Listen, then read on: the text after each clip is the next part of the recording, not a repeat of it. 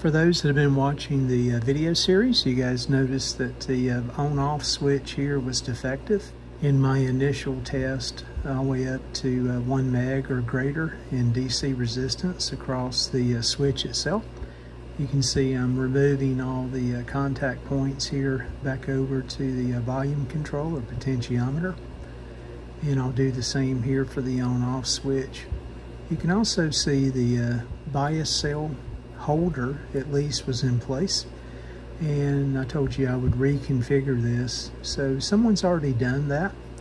We'll take a look at the design before and after, and you can see the bias resistor here north of 5 meg has been added. So I'll try to expand on that and show you the circuit change that someone has already made at some point in time during the life of the receiver. So let me go ahead and finish getting the switch out and see if we can actually make a repair. If not, look for a replacement. Thanks for following along. It was a simple process to get the on-off switch out of the circuit and the volume control. Give this thing a turn here. Yep, and it's still acting up. It's really stiff as well. There seems to be a lot of resistance here in turning the control stem. Let me look at this just a little bit closer. I might be in luck here and not have to pop this open. It appears I have access to the switch in 3 different locations, here, here, and here. So let me spray some contact cleaner in those areas, work the switch around, see if that makes any difference in the performance of the switch. If not, then we'll take this thing apart.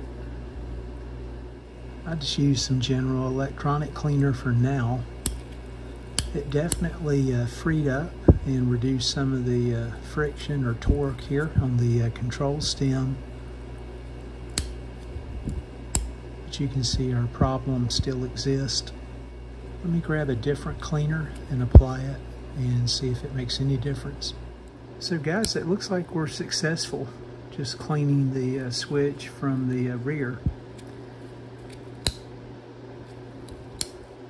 Let me check the volume control across its range as well. I've flooded this thing numerous times with contact cleaner, and you can see here we're times 10. So just north of 500K is called out on the schematic. That's what I was reading on the digital meter as well.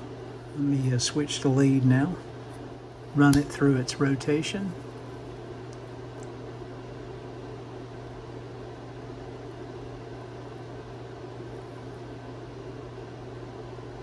And it seems to be tracking smoothly.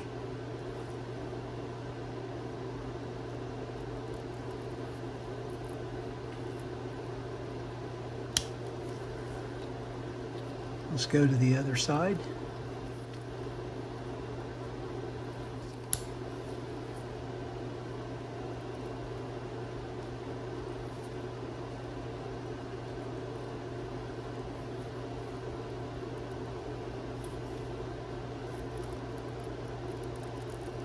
Okay, I think we're good there.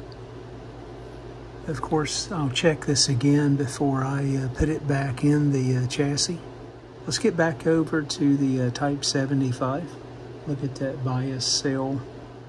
That is the reconfiguration that someone made to the circuit to accommodate the missing bias cell for the Type 75 tube. And you guys can see what I used to clean the on-off switch and the volume control. That is the potentiometer. Started out just with the QD electronic cleaner. About 4 or 5 applications there. Then I moved over to the super contact cleaner from MG Chemicals. That seemed to solidify the repair and do the best job. As I noted earlier, when I removed the on-off switch and the volume control, looking closer at the circuit, I can see it's already been modified. to work around or rebias the type 75 tube itself. Again, the bias cell, mainly Mallory, one of the big producers. A no current potential of the cell was around 1 volt, plus or minus 10%. Of course, back then they were looking for these things to last for the life of the radio. So most of the research, even 2.5, 3 years after the cell was installed, they were still working as designed. And you'll see the modification that someone made to bypass the cell. Again, this is configured as a grid leak bias. You can see R1 and C1 was added here. R1 being a value between 5 meg and 10 meg. And some research by a lab back in the 30s. There's a great article in Radiotronics number 94, page 3.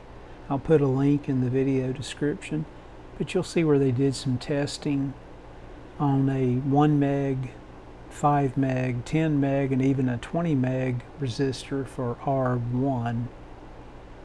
And 10 meg provided the best results for the bias and provided the least amount of distortion that we would pass along to the next audio stage. They compared that again against the cathode bias, where a resistor would be used and the ground lifted off the cathode, and a capacitor, an electrolytic, placed in parallel with that resistor. Again, better results using this method and procedure. So again, check out the article. Goes into detail about the testing. I think you'll find it very informative. Again, I'll modify this. You can see I'm just above 6 meg for this resistor. I think I've got a 10 meg. I'll just go ahead and place that in there, and we'll check the bias voltage when we get to that part of the restoration. Appreciate you guys watching. Hope everyone has a wonderful weekend. Take care.